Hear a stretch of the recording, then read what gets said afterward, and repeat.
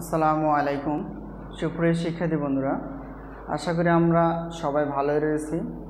আবারও স্বাগতম আমার এই অনলাইন ক্লাসে। আজকে আমরা ক্যালকুলাস 1 BSc এবং অনার্সের চ্যাপ্টার 17 এক্সাম্পল 6। তো গত পর্বে আমরা প্রথম অংশে এক্সাম্পল 6-এর আলোচনা করার চেষ্টা করছিলাম। তো তোমরা হয়তো দেখে নিয়েছো, যদি না দেখে থাকো অবশ্যই এই ভিডিও ডেসক্রিপশন বক্সে দেওয়া থাকবে, তোমরা দেখে নিবা। তো খুবই গুরুত্বপূর্ণ BSc এবং অনার্সের জন্য। তো আমরা এক্সাম্পল 6-এর প্রথম অংশ আলোচনা করছিলাম, আজকে আমরা আলোচনা করব দ্বিতীয় অংশ। তো প্রথম অংশ এবং দ্বিতীয় অংশ আলাদা করার কারণ হলো আমরা একই পর্বে করতে পারতাম, কিন্তু ভিডিওটা অনেক বড় হয়ে যাবে, এই জন্য আমরা পার্ট পার্ট করে বোঝানোর চেষ্টা করছি। তো একটা জিনিস ভালো করে খেয়াল করো, সবচেয়ে বড় কথা হলো গণিতের বা ম্যাথের সবচেয়ে বড় কথা সেটা হলো সূত্র জানা, তার বেসিক জানা। যদি জানা থাকে তাহলে আমরা যে কোনো প্রশ্ন খুব সহজেই করতে পারবো। তো আমরা যেহেতু চ্যাপ্টার 17 আলোচনা করছি, অর্থাৎ নির্দিষ্ট ইন্টিগ্রালের জন্য লঘুকরণ সূত্র, আর একটা আছে অনির্দিষ্ট ইন্টিগ্রালের জন্য। যেহেতু এটা আপার লিমিট এবং লোয়ার লিমিট দেওয়া আছে, তাহলে একটা নির্দিষ্ট ইন্টিগ্রাল। আর যখন আপার লিমিট লোয়ার লিমিট দেওয়া থাকে না, সেটাকে আমরা বলি অনির্দিষ্ট ইন্টিগ্রাল। তো যেহেতু কিনা আপার লিমিট দেওয়া আছে π/2 এবং লোয়ার লিমিট আছে 0, তাহলে সেক্ষেত্রে একটা লিমিট আছে, অর্থাৎ এটা হবে নির্দিষ্ট ইন্টিগ্রালের জন্য লঘুকরণ সূত্র। তো প্রথম অংশে আমরা আলোচনা করার চেষ্টা করছিলাম, হয়তো তোমরা বুঝে গেছো। যদি বুঝতে পারো অবশ্যই কমেন্টসে লিখতে ভুলবে না, এবং যদি না বুঝতে পারো তাহলে অবশ্যই কিন্তু বুঝতে পারলেও লিখবা, না বুঝতে পারলেও লিখবা। যদি ক্লাসগুলো ভালো লেগে থাকে অবশ্যই কমেন্টস করতেই থাকবা, আমরা ইনশাআল্লাহ তোমাদের প্রশ্নের অ্যান্সারগুলো দেওয়ার চেষ্টা করব। তো আজকে আমরা যে পর্বটি বা যে অংশটি আলোচনা করবো সেটা হলো দ্বিতীয় অংশ। তো দ্বিতীয় অংশটি হলো যে এখানে দেখো, তো প্রথম অংশ আমরা এই পর্যন্ত আলোচনা করে গেছি, এই প্রমাণ থেকে আমাদের I5 নির্ণয় করতে হবে। তো এখানে আমরা লিখতে পারি, তো দ্বিতীয় অংশের জন্য তোমরা লিখবা দ্বিতীয় অংশ। তো দ্বিতীয় পার্টটাকে আমরা দুইটা ভাগে ভাগ, অর্থাৎ দুইটা অংশ ভাগ করছি। দেখো প্রমাণটা ছিল in plus n into n minus 1, তাহলে কি হবে in মাইনাস 2। এই অংশটা আমরা প্রমাণ করে ফেলছিলাম। তাহলে n ইন্টু π/2 টু দি পাওয়ার হিসেবে n মাইনাস 1, এটা আমরা প্রমাণ করে ফেলছিলাম। তো এটাকে, এই প্রমাণ অংশটাকে আমাদের এমন একটা কাজ করতে হবে যাতে করে আমাদের I5টা চলে আসে। তাহলে এটাকে বোঝার জন্য আমরা একটা সমীকরণে আমরা নির্দেশ করতে পারি, মানে বোঝার জন্য। তাহলে যেহেতু এখানে in, আমরা দেখো তো এখানে in আছে কিনা, তাহলে n এর পরিবর্তে কি বসাইতে হবে, 5 বসাইতে হবে। তাহলে এখন আমরা কি, অর্থাৎ এই সমীকরণে যদি আমরা কি করি, অর্থাৎ 1 নং সমীকরণে যদি n এর জায়গায় কি বসাই, 5 বসাই, কারণ আমাদের 5 পর্যন্ত নিতে বলছে। তো 1 নং সমীকরণে আমরা বসাই, একটু লিখি, আচ্ছা ঠিক আছে। তো 1 নং সমীকরণে n এর জায়গায় আমরা 5 বসাবো, কেন, আমাদের 5 পর্যন্তই মান বের করতে বলছে। তাহলে এখানে দেখো তো, আমরা 1 নং সমীকরণ n এর জায়গায় 5 বসাবো, প্লাস n এর জায়গায় 5 বসাবো, n এর মান কত 5 হবে, তাহলে মাইনাস 1। তাহলে n এর জায়গায় 5 বসাবো, মাইনাস 2 আছে 2, n এর জায়গায় 5 বসাবো π/2, আচ্ছা n এর জায়গায় আমরা 5 বসাবো মাইনাস 1। আশা করি আমরা বুঝতে পারছি। তো শুধু n এর জায়গায় আমরা 5 বসে ফেলছি। তো এখানে দেখো হিসাব করলে কি অংশটা চলে আসে, I5 চলে আসে। তো এখানে দেখো তো, এখানে একটা জিনিস খেয়াল করো, 5 থেকে 1 বাদ দিলে 4 আসে, আর ব্র্যাকেট মানে যেহেতু গুণ, তাহলে 4 আর 5 গুণ করলে কত হবে, অর্থাৎ 4 5 20, অর্থাৎ 20 আসবে। আর এখানে কত হবে, I5 থেকে -2 বাদ দিলে কত 3। এখানে দেখো 5 যা আছে তাই থাকবে, π/2, আর এখানে 5 থেকে 1 বাদ দিলে কত হবে, পাওয়ার 4 হবে। ঠিক আছে, আচ্ছা এখন একটা জিনিস খেয়াল করো, আমাদের I5 লাগবে, I3 নয়। তাহলে এটাকে আমরা এখানে রেখে দিলাম, আর এখানে আমরা দেখো তো 5 π/2 ব্র্যাকেট ক্লোজ, তাহলে এখানে পাওয়ার কত হবে 4। আর এই অংশটা যেহেতু আমাদের প্রয়োজন নেই, তাহলে আমরা কি করবো, যেহেতু প্লাস আছে এটাকে মাইনাস হয়ে যাবে 20I3। তাহলে এখানে একটা জিনিস খেয়াল করো, আমরা I5 বের করতে গিয়ে এখানে আমাদের একটা জিনিস আসছে, সেটা হলো I3। তাহলে I5টার নির্ভরশীল কার উপর, I3-র উপর। ঠিক আছে, তার মানে I5টা যখন আমরা বের করতে যাব তখন I3 চলে আসবে। তখন I3 যেহেতু চলে আসছে, তাহলে I3 আমাদের আগে বের করতে হবে। ঠিক আছে, আচ্ছা আবার আমরা 1 নং সমীকরণে যেহেতু 3 আসছে তাহলে 3টা যদি বসাই দেয় তাহলে n এর মান 3 বসায়। কোথায় বসাবে এটা? 1 নং সমীকরণে। তো 1 নং সমীকরণে n এর জায়গায় আমরা 3 বসাবো। আচ্ছা, n এর জায়গায় আমরা দেখো 1 নং সমীকরণটা যদি আমরা উঠাতে চাই তাও হবে, না উঠাতে তাই হবে। দেখো এখানে আমরা উঠাবো না, দেখো n এর জায়গায় আমরা কি বসাবো? এখন 3 বসাবো, কারণ 3টা লাগবে, প্লাস n এর জায়গায় 3 বসাবো, n এর জায়গায় 3 বসাবো -1। আচ্ছা, এখানে i আছে i, n এর জায়গায় 3 বসাবো -2 ইকুয়াল n এর জায়গায় আমরা 3 বসাবো, ব্র্যাকেট ক্লোজ π/2। আর এখানে ঠিক আছে। আচ্ছা, n এর জায়গায় আমরা কি বসাবো? 3 -1। ঠিক আছে, তার মানে i5 বের করতে গেলে আমাদের i3 লাগবে এবং i3টাকে আমাদের বের করে নিতে হবে আগে। তাহলে i3টা আমরা যদি হিসাব করি, একবারে আমরা হিসাব করতে পারি। আবার দেখো এখানে তাহলে i3 থাকবে, এখানে তো বিয়োগ যোগ কিছুই নেই। এখানে দেখো বিয়োগ করে 3 থেকে 1 বাদ দিলে 2 আসবে, এই 2টা কিন্তু এখানে সব গুণ হবে, 3 3 6। আর এখানে i আছে i, 3 থেকে যদি আমরা 2 বাদ দিই 1 থাকে। আর এখানে দেখো তো কত আসে, এখানে যা আছে তাই থাকবে π/2। আর এখানে পাওয়ার 3 থেকে পাওয়ার 1 বাদ দিলে হবে কত? এটা। ঠিক আছে। আচ্ছা, এটাকে আমরা একটা সমীকরণে দিতে পারি বোঝার ক্ষেত্রে, তাহলে এটাকে আমরা দিতে পারি একটা 3 নং সমীকরণ। ঠিক আছে। আচ্ছা, তাহলে একটা জিনিস খেয়াল করো, এই যে i3 বের করতে যে, আচ্ছা আরেকটা লাইন বাড়ানো যায়, সেটা হলো কি সাইড চেঞ্জ করার জন্য। তাহলে এখানে যদি আমরা করি তাহলে i3, তাহলে এখানে দেখো তো 3 π/2, তারপরে স্কোর আছে, আমরা স্কোরটা দিয়ে ফেলবো। আর প্লাস ছিল, এটা আমরা ওইদিকে ট্রান্সফার করে ফেলবো, তো এখানে কত আসে? i1। তাহলে আরেকটা জিনিস ভালো করে তোমরা খেয়াল করে দেখো যে এখানে যেহেতু আমরা i3 লাগবে কোথায়? এখানে মান বসার জন্য। তো i3 বের করতে যে আমাদের i1 চলে আসছে, তাহলে আবার কি করতে হবে? এখন i1টা বের করতে হবে কোথায়? 1 নং সমীকরণে বসাই দিয়ে। তাহলে এখন দেখো তো আমরা 1 নং সমীকরণে আমরা প্রদত্ত যে প্রমাণিত, তাহলে 1 নং সমীকরণে n এর জায়গায় 1 বসাই। তাহলে দেখো 1 যদি বসাই তাহলে কি আসবে সেটা আমরা একটু লিখব। আচ্ছা, তাহলে দেখো এই প্রদত্ত সমীকরণটা, তাহলে এখানে 1 বসাবো n এর জায়গায়, প্লাস 1 বসাবো, তারপর n এর জায়গায় 1 বসাবো, -1 ছিল। এখানে দেখো n এর জায়গায় 1 বসাবো, -2 ছিল।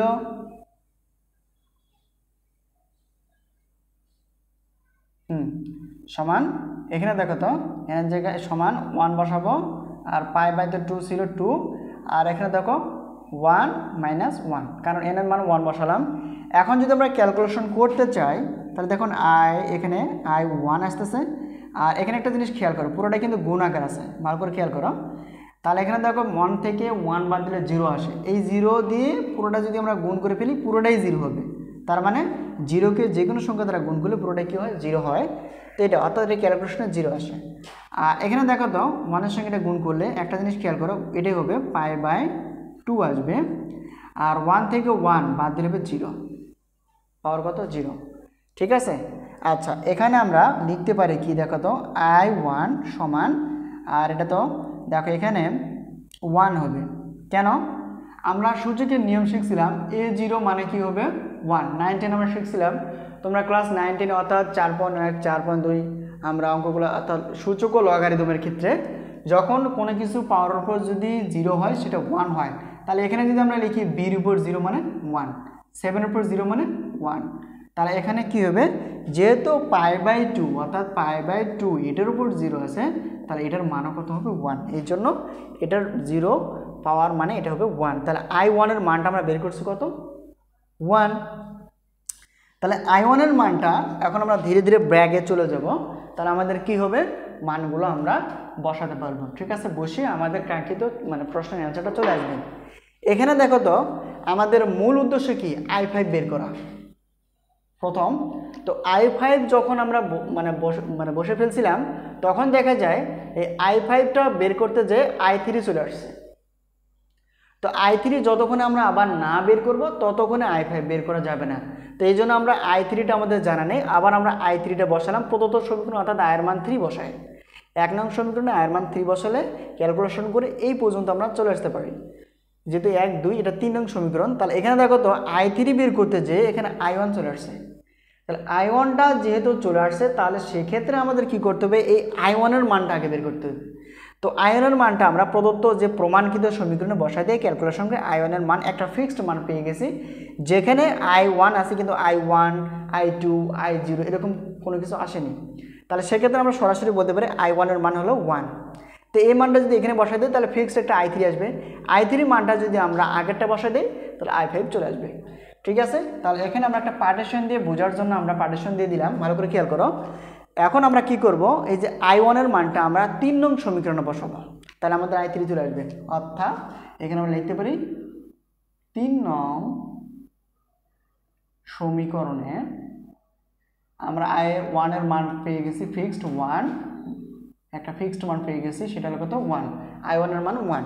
তো 3 নং সমীকরণ কোনটা আমরা এটা উঠে ফেলি। তো 3 নং সমীকরণ হলো I3 সমান 3 কত π/2, তারপর স্কোয়ারটা দিয়ে দিব -6I1। তো এটা হলো আমাদের 3 নং সমীকরণ। তো 3 নং সমীকরণ অর্থাৎ I1 যেখানে সেখানে আমরা 1 বসাবো, তাহলে আমাদের I3 চলে আসবে। আচ্ছা, এখানে দেখো তো 3, এখানে তো I1 যেখানে সেখানে বসা দেবে, তাহলে এখানে π/2 যা আছে তাই স্কোয়ার -6। এখানে I1 এর মান কত 1 আমরা বসিয়ে ফেললাম, তাহলে ক্যালকুলেশন করি, তাহলে π/2 তারপর স্কোয়ার আছে, আমরা স্কোয়ারটা দিয়ে দিলাম মাইনাস, এটা গুণ করবো 6, এটা আসবে কি না? অবশ্যই। তাহলে এখানে আমরা I3 এর মানটা কত পেয়ে গেলাম, এই অংশটা। হয়তো তোমরা বলতে পারো যে স্যার এখানে আসলে এই স্কোয়ারটা বুঝা, আমরা তো স্কোয়ার বলতে পায়ের উপর স্কোয়ার মানে বুঝি এবং 2 এর স্কোয়ার 4 বুঝি। তোমরা যদি ভেঙে নিতে চাও তাও হবে, আমরা ভাঙবো না। তো দেখো এটা কি আসে, তাহলে আমরা I3 এর মান একটা ফিক্সড পেয়ে গেছি, যেখানে I বলতে কোনো অপশন ডান পাশে নেই। তাহলে এই মানটা আমরা এখন দেখো I3 এর মানটা আমরা কোন সমীকরণে বসালে আমরা দেখো এখানে I3 এর মান বসাতে পারবো আমরা 2 নং সমীকরণে। অর্থাৎ দেখো এখানে তাহলে 2 নং সমীকরণে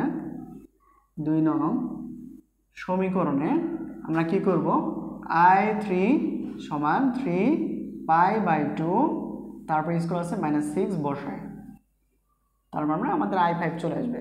তো 2 নং সমীকরণ হলো কত, I5 আমরা লিখে ফেললাম। তার এখানে দেখো 5 × 5/2, তার পাওয়ার কত আছে 4 মাইনাস এখানে দেখো 20I3। ঠিক আছে, এখন আমরা I5টা বের করতে পারবো। ঠিক আছে, এখানে দেখো তো 5 যা আছে তাই থাকবে, π/2 এটাও যা আছে তাই থাকবে, 4 - 20।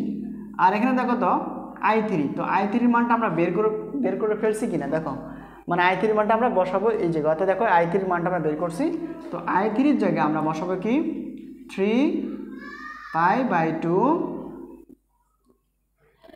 π/2 তারপর স্কোয়ার ছিল -6।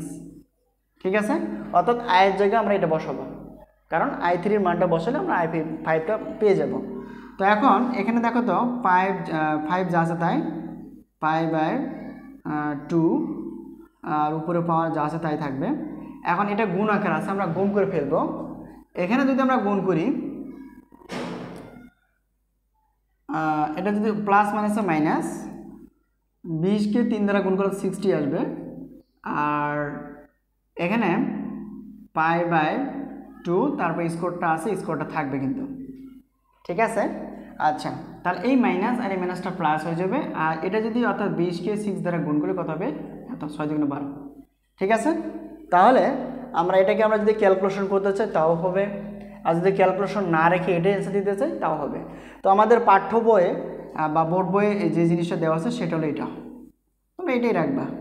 তাহলে I5 এর মানটা আমরা পেয়ে গেলাম 5 × π/2 to the power 4 - 60 π/2 square plus এটা। তো সহজ কথা এটা দ্বারা আমরা এটাকে গুণ করলে এই অংশটা পাওয়া যাবে আর কি। ঠিক আছে, তো আজকের প্রশ্নটি ছিল খুবই গুরুত্বপূর্ণ। তোমরা দেখবা যে তোমাদের এক্সাম্পলগুলোর এত বোর্ড প্রশ্ন ছিল, এক্সাম্পল 2, এক্সাম্পল 3, এক্সাম্পল 6 এবং এক্সাম্পল আরও কিছু আছে, ওগুলো একটু কম। তো এই যে তিনটে মানে এক্সাম্পল 2, 3, 6 খুবই গুরুত্বপূর্ণ। তো আজকের প্রশ্নটাও খুবই গুরুত্বপূর্ণ, পরীক্ষা আসার মতো। তো যদি কোনো জায়গায় বুঝতে অসুবিধা হয় তাহলে অবশ্যই কমেন্টসে লেখার চেষ্টা করবা। তো আমি এটাকে আবার ব্যাখ্যা বিশ্লেষণের মাধ্যমে আরও যত দূর সম্ভব সহজ করার জন্য চেষ্টা করব। তো ক্লাসটি কেমন লাগলো অবশ্যই কমেন্টসে লেখার চেষ্টা করবা। ক্লাসটা যদি ভালো লেগে থাকে অবশ্যই বন্ধু বান্ধবের মাঝে শেয়ার করার চেষ্টা করব। যেহেতু এটা আমার একটা নতুন ইউটিউব চ্যানেল, তো যার কারণে আসলে আমাদের স্টুডেন্ট অনেক কম। তোমরা দেখে থাকবা যে তোমরা যদি একটু হেল্প করো, যেমন শেয়ার করে বন্ধু বান্ধবের মাঝে ক্লাস করার দাওয়াত দিয়ে, তাহলে আমরা কি একটা বড় প্ল্যাটফর্মে আসতে পারবো এবং আমরা সবাই মিলে কি করতে পারবো, এমনকি লাইভেও ক্লাসগুলো আমরা দেখতে পারবো। তো আমি প্রায় তোমাদের জন্য বিএসসি এবং অনার্সের ক্লাসগুলো নিয়ে থাকি। তো যত সাবজেক্ট আছে সব ম্যাথ সাবজেক্টে আমরা প্রত্যেকটা ধীরে ধীরে প্রত্যেকটা বোর্ড প্রশ্নই, প্রত্যেকটা চ্যাপ্টারে বোর্ড প্রশ্ন আমরা আলোচনা করার চেষ্টা করব। তো আমরা প্রত্যেকটা চ্যাপ্টারে আসলে বেসিক বিষয়গুলো একটু কম আলোচনা করি, এই জন্যই, কারণ আমাদের সৃজনশীল ধারার প্রশ্ন নয়, এই জন্য আমরা আলোচনা করার চেষ্টা করি না। যদি সৃজনশীল ধারায় থাকতো তাহলে আমরা আগে কি বোর্ড অর্থাৎ যেটা চ্যাপ্টার আছে সেই চ্যাপ্টারকে ব্যাখ্যা বিশ্লেষণ করে ভেঙে তারপর আলোচনা করার মাধ্যমে আমরা এটাকে সহজ করে চেষ্টা করতাম। কিন্তু যেহেতু সৃজনশীল না, তাহলে সেই ক্ষেত্রে আমরা বোর্ড প্রশ্নগুলো যদি আমরা একটু ভালো করে বোঝার চেষ্টা করি, এগুলোই পরীক্ষা আসবে এবং এগুলো আমরা সমাধান দিতে পারলে আমরা ফুল নাম্বার ইনশাল্লাহ পেয়ে যাব। তো আজকে এই পর্যন্তই, আবারও দেখা হবে নতুন কোনো চ্যাপ্টারে, বা তোমরা যদি চাও এই চ্যাপ্টারের কোনো এক্সাম্পল আবার যদি করতে চাও অবশ্যই কমেন্টসে লেখার চেষ্টা করবা। তো ইনশাল্লাহ আমি সেই প্রশ্নটাকে সহজভাবে উপস্থাপনার মাধ্যমে তোমাদের ক্লাসটি আমি বুঝে দেওয়ার চেষ্টা করব। তো আজকে এই পর্যন্তই, আবারও দেখা হবে। আজকে ছিল চ্যাপ্টার ক্যালকুলাস 1-এর চ্যাপ্টার 17 এক্সাম্পল 6 দ্বিতীয় অংশ। তো দ্বিতীয় অংশটা আজকে ছিল এই পর্যন্তই। তো আজকে ক্লাসটি শেষ করছি এই পর্যন্তই। আল্লাহ হাফেজ।